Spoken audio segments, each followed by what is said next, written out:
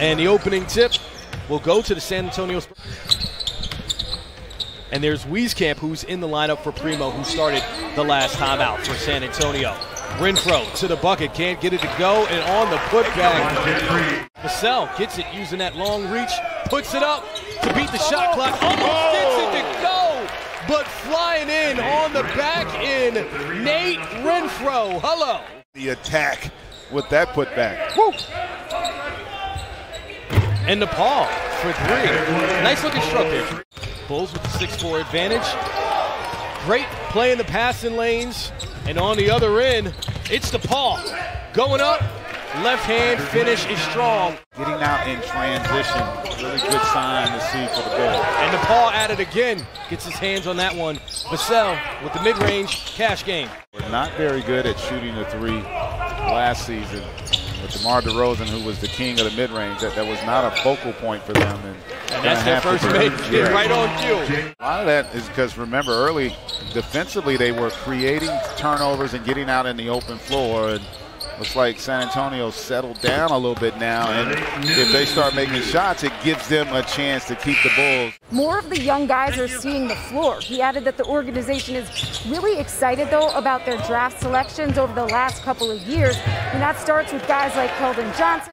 Yeah, it's really interesting, too, for DeMar DeRozan as kind of being that person that you go, okay, yes, they are in complete young rebuilding mode.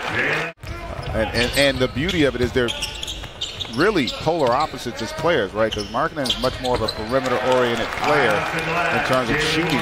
Bulls won for their last 13 now. San Antonio Spurs on a 14-2 run, extending that to 16-2. Malik Newman finishing. Another turnover. Spurs are running again.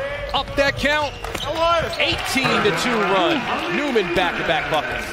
16 points, exactly how many they scored on that run as well, Jay. Like you said, that second unit came in and really provided a spark. And Newman continuing right where he left off in the first quarter, getting the first bucket of the second quarter. And like I say, one of the more likable young men we have here at the Summer League. Yeah, played just 37 games, averages 2 points per game as the Bulls get on the board inside and a little bit of testiness. It's definitely starting to set in. You know, I mean, it's big. You know, it's a great accomplishment. I'm definitely honored and blessed to be able to compete for the United States of America. And that's been about the only thing impressive thus far here for Chicago is they're trying to figure out a way to get back in this game. Nice drive and attack, making sure that they get good looks in the half court. Tre Jones with 8 points. Now, we were saying how he appeared in 37 games during the regular season. To not only work on his game, but then to try to implement that in real games in terms of really looking to score. And boy, that's a welcome sight for Chicago. Pat Williams knocking down. When you got three guys like Levine, Vucevic, and obviously DeMar DeRozan, you're not going to lack for offense. Labissiere, he gets it to drop. A lot of things play a role in whether or not a player ultimately gets to that ceiling. And so I think Billy Donovan in that front office, nice job and finish there. 16-point deficit for the Chicago Bulls. San Antonio Spurs looking to get some offense going.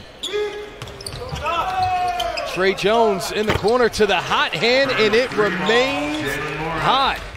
And the foul on the screen and roll. Yeah, and more often than not, the problem with that is the guy who has the ball just going a little too soon, and just a nice, strong move by Tre Jones.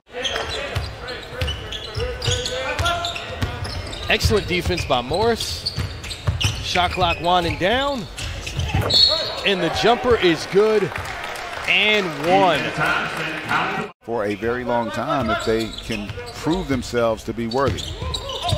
Adams, short, but on the putback, one of the bright spots for the Chicago Bulls. They were getting deflections. They were getting out in the open court, getting some easy baskets, and then I thought their intensity dropped a little bit, and then they started to really struggle. And I'll tell you what. Yeah, as you pointed out, Vassell not on the court to start this second half, and Morris 6 for 7 from the field. Pat Will, mid-range, knocks it down. Had his struggles here early, and Summer League. Didn't shoot it well the first game, and in that first half also had his struggles. But see, this is what we saw from Chicago earlier in that game. I.O. with the steal and then rewarded on the other getting out end. in transition. And instead, playing excellent basketball, Tre Jones at the point guard position gets another bucket. He's up to 12. Williams for three. Knocks it down. Back-to-back buckets, and here we might have a ball game, GH. Wieskamp on the break. Nowhere to go with it, and it's I.O., and the Bulls have numbers. Simonovic playing above the rim, and we have a single-digit deficit, 7-0 Bulls run. He's not going to have an opportunity to be out here, but it does create an opportunity for some other guys. Tre Jones off the glass, and he continues to have a sensational game. 12 points for Tre Jones. For the former Kansas Jayhawk. Averaged 13 points per game in the G League bubble. And Jones back-to-back buckets for the Spurs. No rim protection for Chicago. Williams with some space.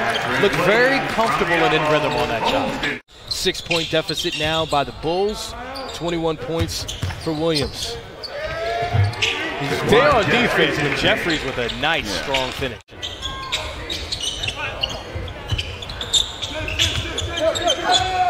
Newman. Soft. Morris, the kick out. It's just a bit short, and now the Bulls have numbers if they can get behind the defense. It's I.O. Newman cutting back door, but a sea full of Bulls, and I.O. on the break. Looking to score yet again, and I.O. so dangerous in transition. We said it before. Thompson can shoot, and he can score. He can go get a bucket. There is no doubt about that. And this has been really a completely different game this third quarter. Those 7 turnovers, it's not just the 7 turnovers either. It's also and staying loaded on the basketball. Tre Boy, Jones, getting after it, aren't they? The defense has been intense here in the third for Chicago, and Patwell inside. 7-second difference between the shot clock and the game clock. Pat's off, but inside it's the finish by Tyler Bay. Wieskamp, second round pick by the Spurs this year, is rejected. On the other end, it's Pat Williams getting all the way to the bucket. No, Bay, yes. But that's what they're forcing right now out of San Antonio. And boy, do they get out in transition, the Bulls. Ooh. And there's Morris with a response.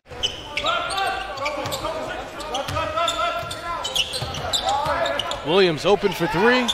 He'll take that, he'll make that. Boy, it has been on display here this evening. Wieskamp in trouble. San Antonio finally gets a bucket from Turner. But it's going to start with you doing a better job on your execution offensively.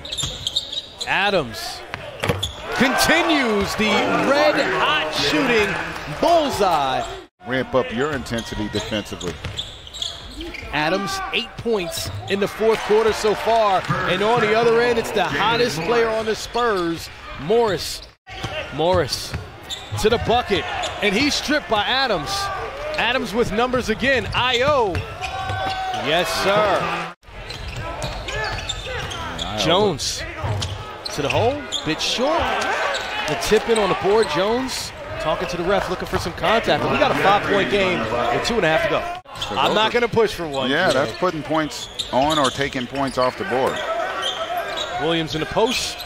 Mid-range is good.